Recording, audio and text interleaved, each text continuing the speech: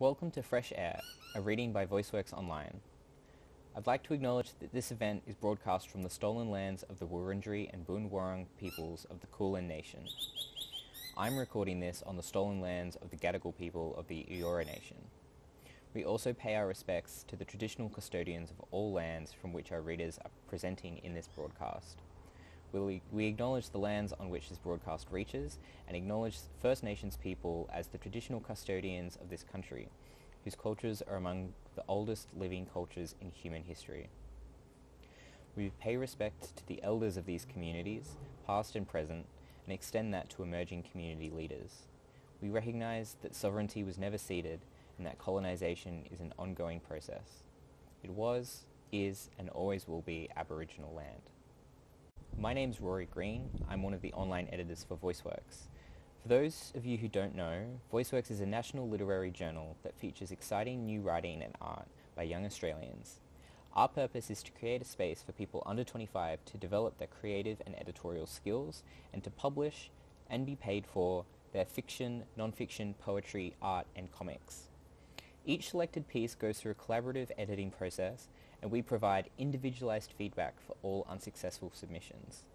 Our online publishing arm, Voiceworks Online, launched in 2018 and aims to publish digitally specific literary work. In partnership with the Emerging Writers Festival, Voiceworks Online is bringing you a week of fresh air. Each day, a new breath. Each day, a new artist presents a new digital work. In this reading, the artist will be guiding you through their pieces. This event also marks Voiceworks Online's shift to periodic publishing. First up, we have Zowie Douglas-Kinghorn reading Shifting Baseline Syndrome. Zowie Douglas-Kinghorn is a young writer-activist in Derryhands living on Eastern Mar and Gunditj Mara lands. Her essays and poetry have been published in Island Magazine, The Lifted Brow, Voiceworks, Cordite, Meandrin Online, and more. In 2018, she won the Scribe and Express Media Non-Fiction Prize. Thanks, Zowie. A note on the text. A trophic pyramid is a basic representation of how energy moves through biological communities, how it accumulates, transforms, dissipates. The base of energy is made up of producers, and the top is generally made of consumers. When energy is transferred up the trophic pyramid, most of it is lost as heat energy, life. The base of the pyramid is populated by organisms called autotrophs, the primary producers of the ecosystem.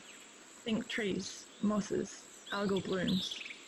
They spin water and sunlight into energy. They breathe out oxygen and vivify the sky. All other organisms in the ecosystem are classified as consumers called heterotrophs, which either directly or indirectly depend on the primary producers for food energy. Kind of like an omnivore, but autos rely on hets for nutrient fixing and other errands. It's not so much a hierarchy as it is a shifting network of interdependence and exchange. Predators are usually at the top of the pyramid. They get energy from eating the bottom layers. As a general rule, an energy system can only function sustainably if it has the support of a larger base of producers and a relatively small amount of predators at its apex. Continue. Do you say, bah, or hello?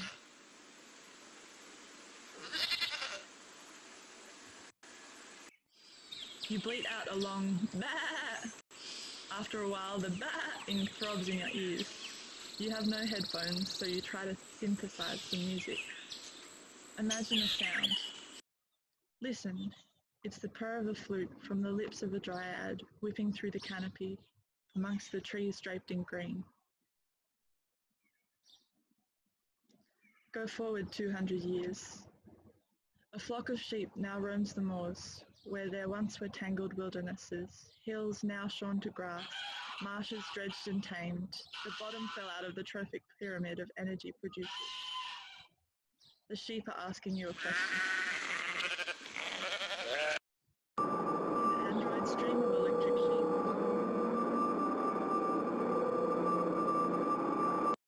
Yes. Does the space colonizer dream of analog sheep?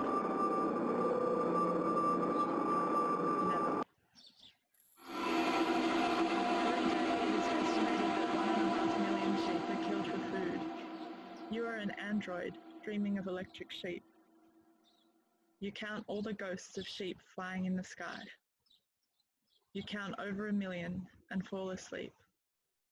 Or you go for a drive.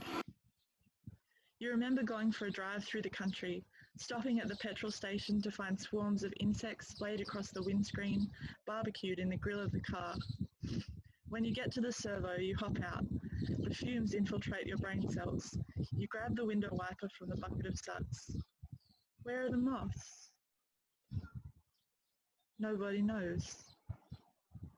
As a species, we immediately forget what is lost and only see what exists right here, right now, as the new normal. Every generation is experiencing huge shifts in what passes for a natural system.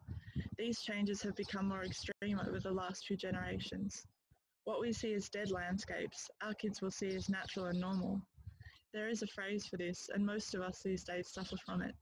It's called shifting baseline syndrome. Mary Reynolds, former landscape designer. You think maybe there is a creature who is old enough to remember. In Alaska's North Slope, there are bowhead whales that are older than Moby Dick. Some are said to be over 200 years old. Go back 200 years in the past. It is said that whales are continuing to songs from the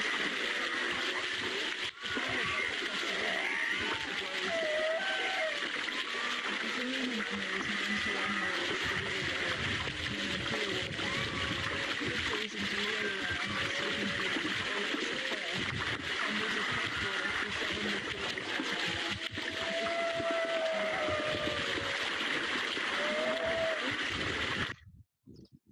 It's silent. The thrum has died down, vibration steadied, the rhythm muted. The silence takes generations to set in. Generational amnesia is when knowledge is not passed down from generation to generation.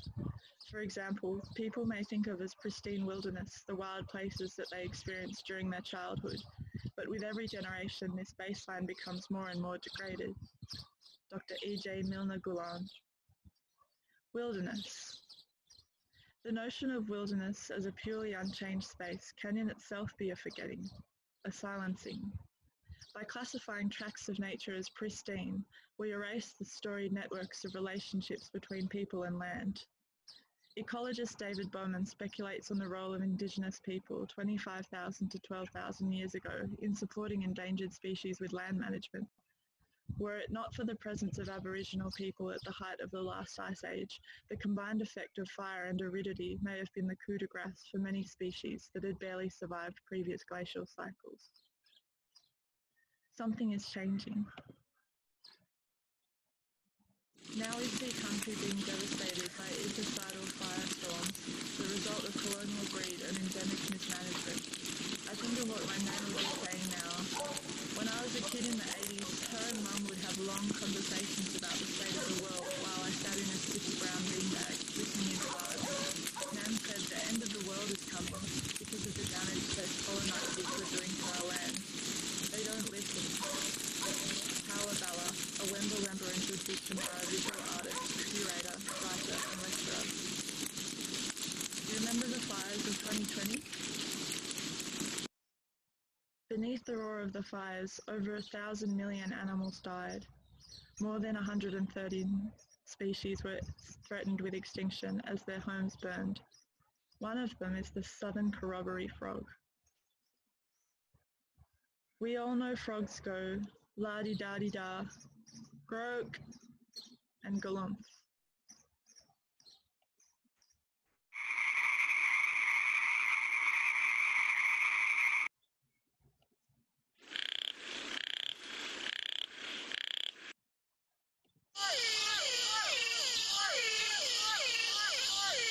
Thank you for listening to my piece, and enjoy the rest of EWF 2020.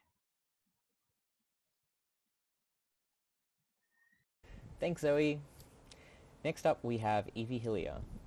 Evie Hilliar, otherwise known as Yeeves, is a Sydney-based comic artist who specialises in drawing her feelings and eating her feelings. Evie will be reading IS0L8710N. Hello, my name is Evie Hilliar, or Yeeves, and I've done a little interactive comic based on my experience of isolation, and it's called Isolation. um, Thanks to Rory Green from Voiceworks for helping me get this to where it's at now. With me to outline how it works is my beautiful friend, partner, and lover, Xavier Betsky-Noonan. Lover. That's a little fun. Yeah. Hello. Hi, how you going? Oh, yeah. Not bad. That's great. Okay, so we're going to start off with the title screen, which is actually your departure card. So in order for me to send you into space, which is what we're doing, I'm just going to have to get some information off you. That makes sense. Yeah. Checks and balances, that sort of thing. Exactly. What's your favorite fruit?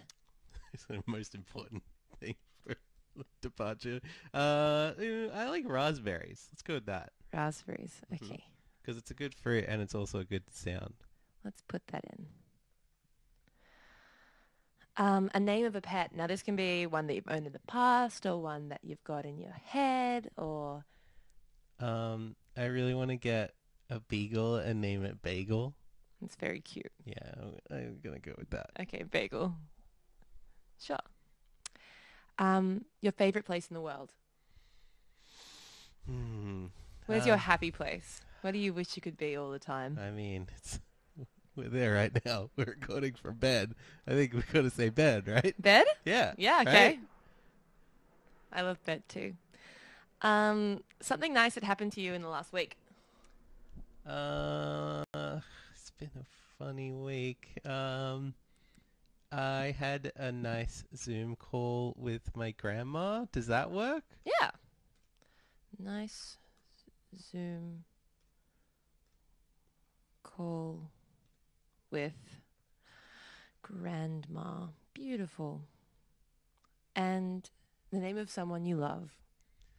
Feel like I'm being put in a tricky position here. I don't know what you're talking about. I feel a little compelled to pick someone Oh, yeah? within my nearby radius. Uh-huh. Just give me a name, Zave. Okay. Evie. Oh, that's very sweet. Yeah. Thank you. I tried to resist and I could not. All right, we're departing. Approaching. Approaching. Commencing landing. Landing. Arrived. Oh, did you want to do the sound effects? Oh, can I? Yeah. I was gonna say, is that it? Is it because that was fun, but it was brave. No, it keeps going. So this is Planet Evie. Cute. Huh. You are a horticulturalist sent to Planet Evie to grow raspberries. You're alone. Oh. The alien life is friendly, if not annoying. I actually might get you to do the voice of the little guys. Sure. The alien life is friendly, if not annoying. Really? Is that a good voice? Perfect. I love it. The native species does not have a cry of its own. Rather, it mimics... The native species doesn't have a cry of its own, but rather it mimics. Really good. You get the gist. The next spaceship is coming. You must be ready. It works for me being alone. There are no distractions for getting things done.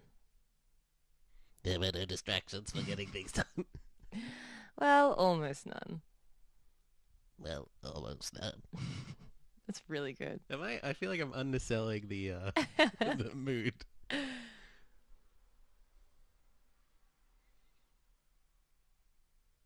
I know it's bizarre, but the air on Evie smells exactly like it did at bed. It makes a bit of sense, doesn't it? Yeah, I mean, you were sneaking up the bed. All right. Bed. That's my favorite place on Earth.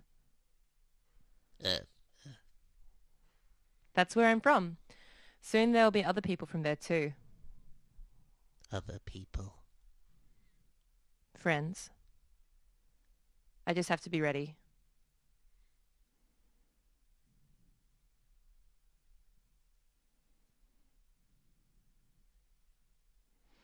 The raspberries here are not like the ones on Earth.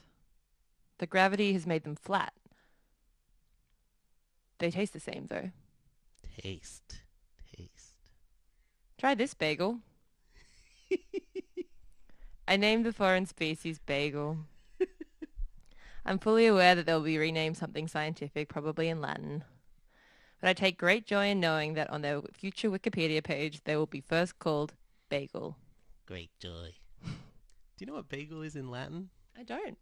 Bagelus maximus. Really good. Mm-hmm. So nothing else to do but wait for the next spaceship. It's the little things I miss about Earth. Like when I had a nice Zoom call with Grandma. If I had known then that this would be my life now, I would change everything. I would never stay home. I would never sleep. I would drink life as if I were dying of thirst, rather than just let it feed me like a watering can to a houseplant. Every day I wake up and I do the same things. How many days has it been?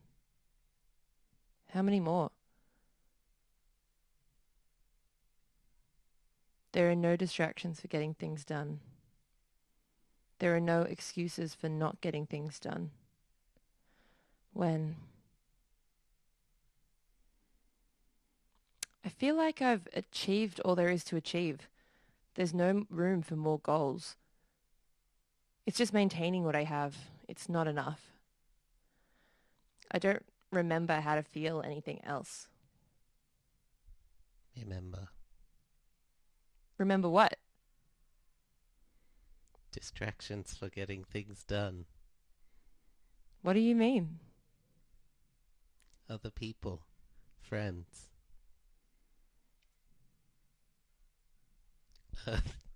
Bed.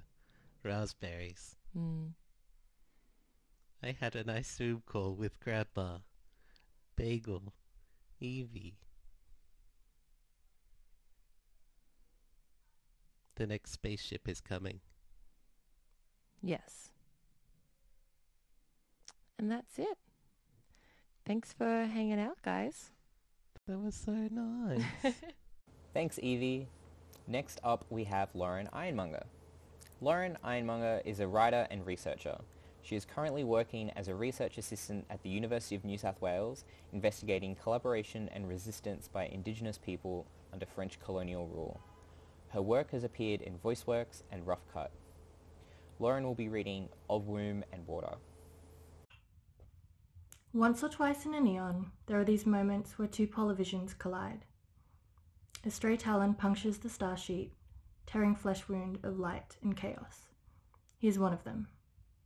We're in post-war Germany, while women in the West twist and jive in their Levi's to Elvis, the Stones, the Beatles, their counterparts to the East buy their Levi's on the black market, socializing in subterranean hubs of hush, the free spirit of democracy shouldering the cold blanket of socialism to the East.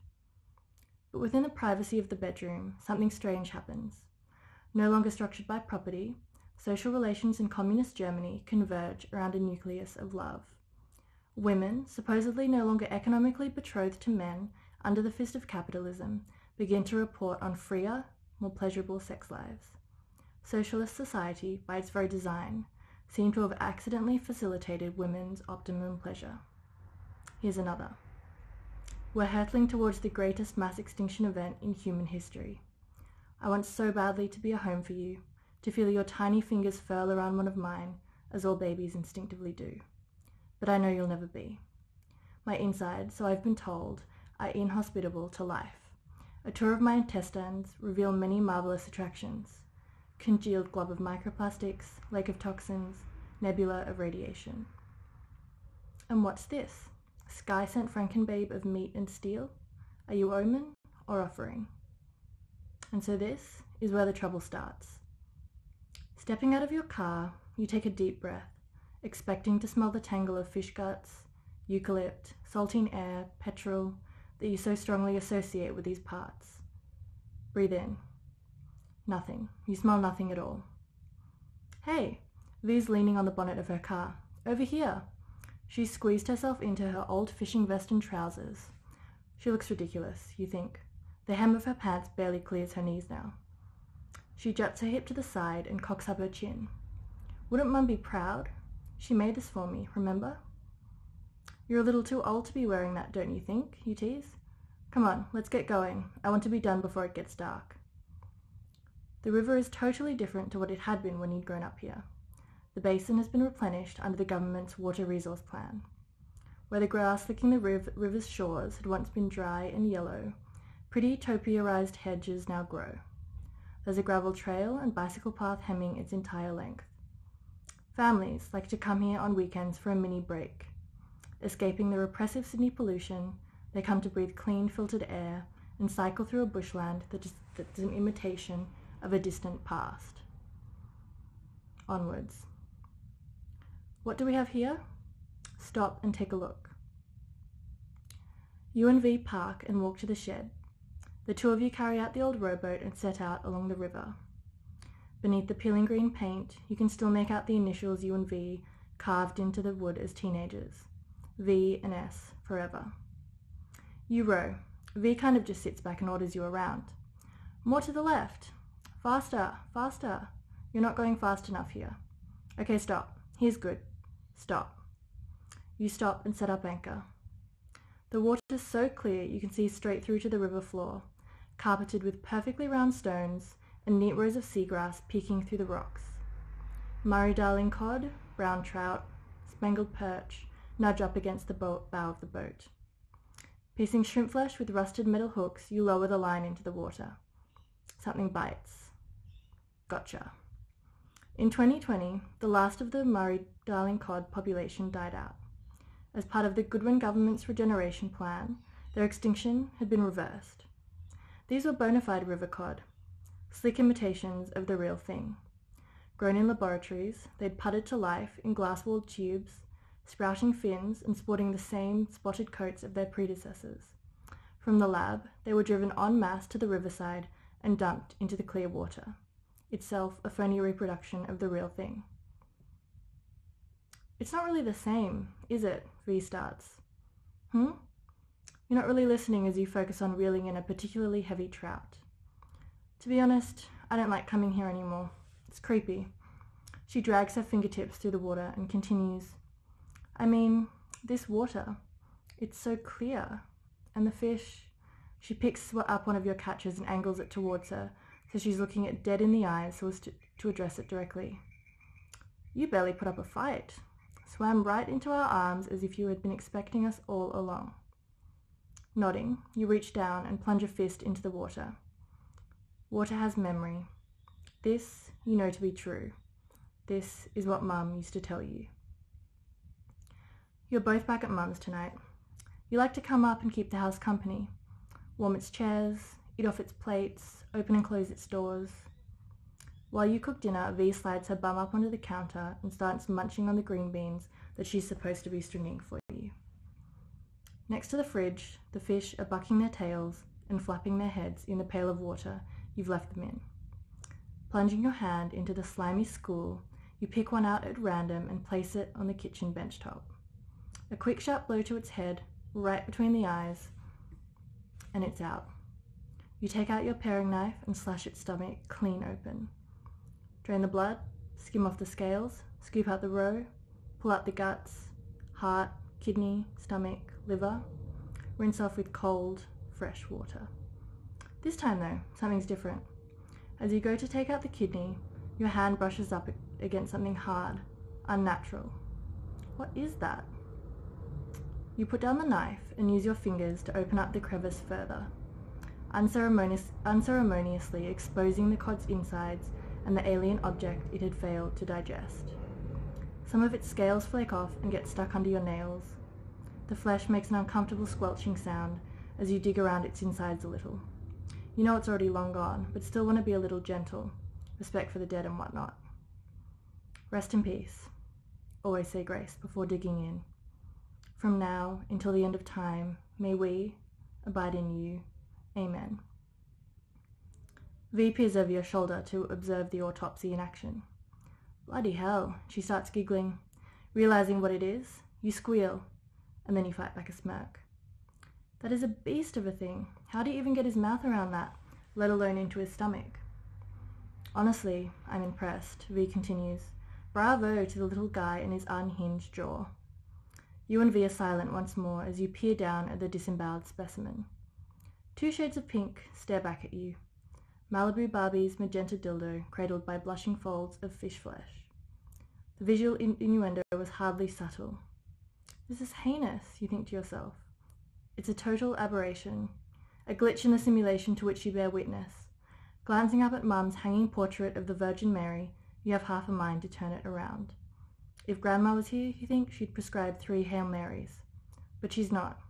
So instead, you push the mutant to the side and do as you've always done. You get on with it.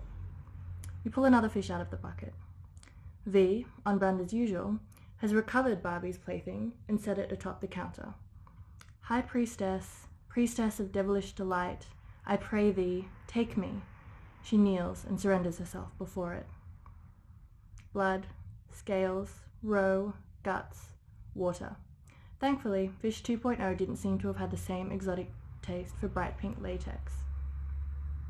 After dinner, V goes to bed early while you decide to stay up for a bit. You're in the living room, watching TV on your relic of a plasma TV.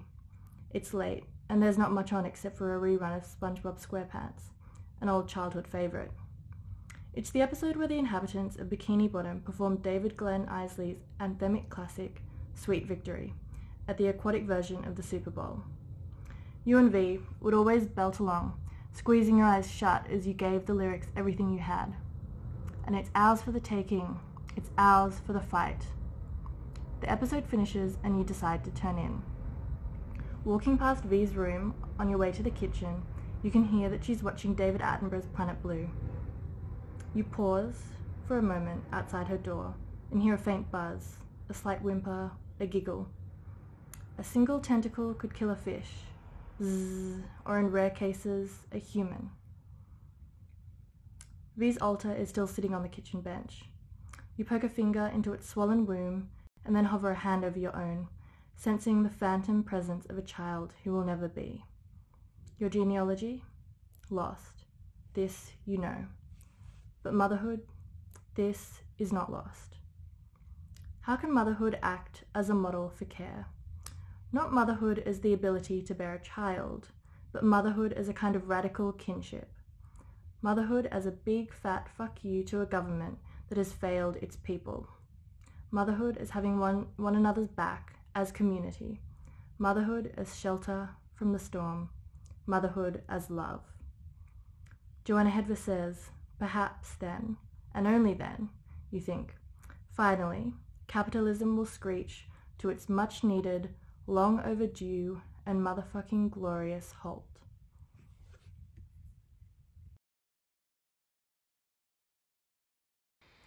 Thanks, Lauren.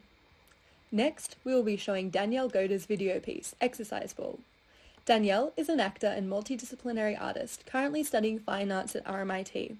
Her undergraduate degree in theatre and her full-time training at 16th Street Actors Studio led her to co-found Dirty Pennies and further integrate theatre making into her artistic practice. Her work incorporates poetry, photography, and performance in video, utilising storytelling techniques to illuminate the seemingly mundane and to shine a light on the hidden corners of our experience. Her work plays with the diaristic and explores different vehicles for confession. For the launch, Danielle's recorded a commentary of the video. You can watch Exercise Ball without the commentary on the Voiceworks website. Thanks, Danielle. Hi, I'm Danielle Goda. I'm the artist in front of and behind Exercise Ball. This has been an ongoing theme that I keep returning to throughout my artistic practice because I hold it very close to me, and it's in my body and it's in my memories. And even seeing an exercise ball to this day takes me straight back. It's quite important to me because it actually took me a long time to pinpoint the disconnect that I, to this day, have to my body, because something so innocent and sacred that I didn't really understand as a child was broken or taken away from me by adults who didn't understand. it's been a long process of having to unravel all of this. From a young age, girls are taught to disconnect from their bodies and to have shame for the mere fact that we have a body. And it's not until we're older that we, or at least I, realise that I've been carrying this shame for so long and I didn't want it anymore. I have explored this through different mediums, and the more I share the story, the more I hear experiences from other women, and it's so unifying. It's this beautiful sharing and exchange of stories that I hope to connect people to. And so I hope you enjoy it. Thank you. Thanks, Danielle. Our next piece is Queering Out of Religion by Shelley. Lauren writes about queerness and religion, and you can find her on Twitter. I'm in Fitzroy on a Sunday morning, and everything is quiet. It's July, but the sky is clear, the air breezy. The last partygoers are trampling home, and empty cans line the street. My stomach feels twisted. I walk hoping that the church is on the next side street and I haven't got the wrong address. I start to wonder if this is a stupid idea, but I turn the corner and, sure enough, I see the cathedral. High Anglican with sturdy bricks and spires. I pass through its wrought iron gate and a garden with a winding path. At the entrance, an usher greets me, slips me a service bulletin, and I find a spot in a pew by myself. No one joins me, but I notice some curious smiling glances directed my way. The light in here is dim and filtered through the high stained glass panels. There's an organ and a grand-looking altar. I sit quietly for a while, as people, mostly with grey or greying hair, file in, take their seats. I feel the vastness of the space press against me. I feel my resistance. I hear shuffles of feet echoing. The service begins, and I find myself rising in muscle memory with the congregation as the priest enters with the cross bearer and the worship hosts. The priest walks with a chalice of incense, and we sit down again in familiar rhythm. The haze billows up with the organ chords.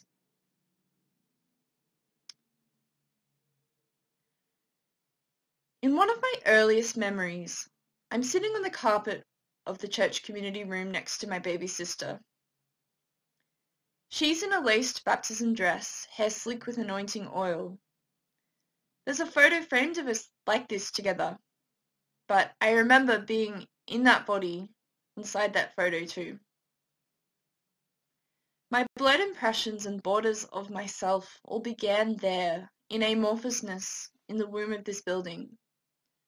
I emerged from those rhythms of song and silence and yellow-tinged light.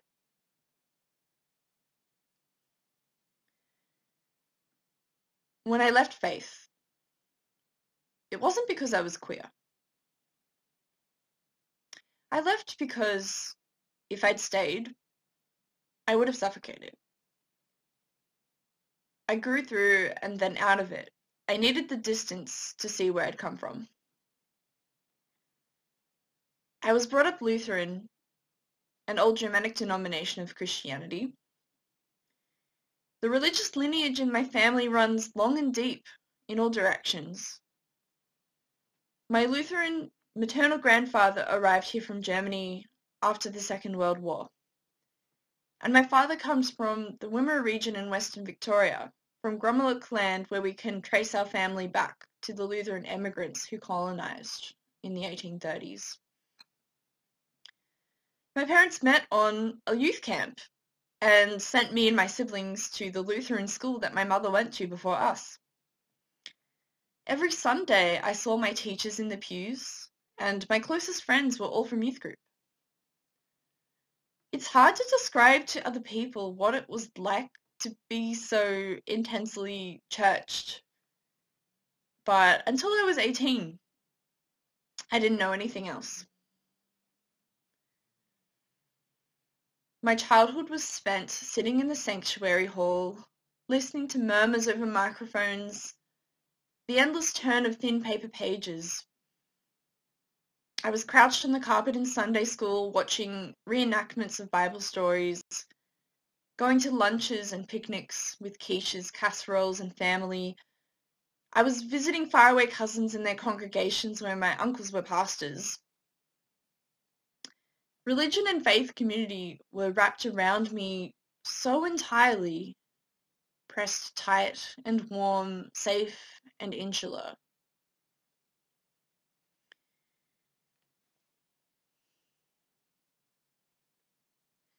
In my teenage years, the idea of sexuality was mostly preconscious to me.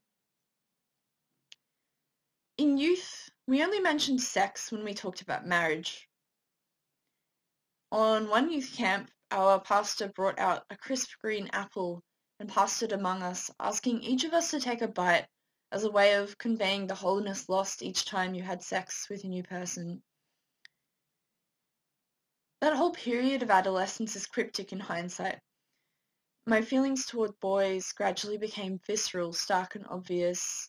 The moments with girls were harder to interpret, easier to bury in the charged awkwardness of puberty, in locker room embarrassments, learning to change crop tops under shirts, discomfort and fascination in bodies as they morphed beyond my control. The idea of having a sexuality in an individual sense seemed lewd to me, inconvenient at the most.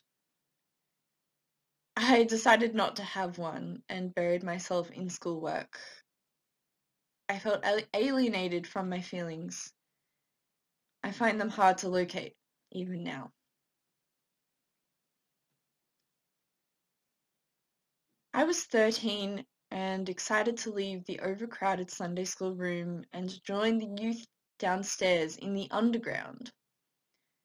When it happened, the youth had a hip and cool counterculture, a Christian idea of insurgency and resistance. For 3 years, we attended a confirmation class called Head to the Heart, HTH for short, and met every Friday night and every Sunday after church to eat dinner together, share our highs and lows of the week, read the Bible, and sing. In one of these sessions, we were singing and I was sitting cross-legged next to one of the youth leaders. We were singing and my gaze fell on her breasts and then jumped away, and it was enough time for her to notice. She stared back at me hard and I felt hot shame rise up in my throat, along with another incomprehensible feeling. We never spoke about it and I didn't have the words to be able to.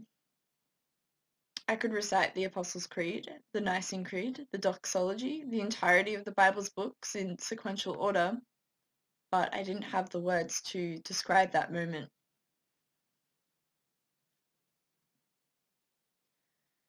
On my confirmation day, I stood at the pulpit in front of all the people I grew up with, the families who nurtured me, and all of my peers. My English teacher from school stood proudly in the pews, as did my music teacher, our organist. My grandparents and godparents travelled across the city and state lines to be there. My friends and I wore white robes and stoles, decorated just the week before with the craft supplies and hot glue gun from the youth room, heady smells of hormones and pizza in the air.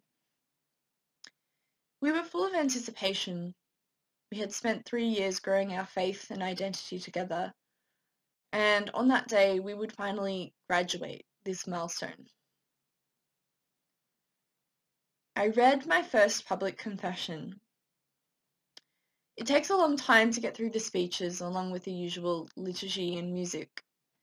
We confessed the creeds, confirmed our baptism, and formally became members of the church. We were met with standing applause, handshakes and hugs. Afterwards, my family hosted a big lunch at our house with barbecued meat, salads, cake and gifts. I felt fully loved and contained. I was given a cross with a verse from Ephesians, a necklace with a pendant shaped like a fish, a pocket devotion from my English teacher, I was given a family tree Bible, a pocket Bible, a student Bible, and a box set audio narration of the Bible in its entirety. I felt overwhelmed with love and belonging overflowing, my doubts stuffed furtively away.